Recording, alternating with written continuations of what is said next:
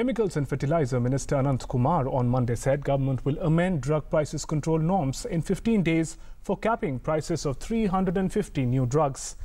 Addressing the foundation day of the National Pharmaceutical Pricing Authority in New Delhi, the Union Minister said the prices of nearly 900 medicines have been capped under the Drugs Prices Control Order.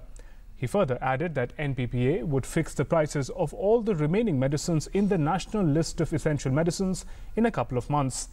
The Union Minister also launched a new mobile app, Pharma Sahi Daam, to help customers to know the price of medicines capped by NPPA.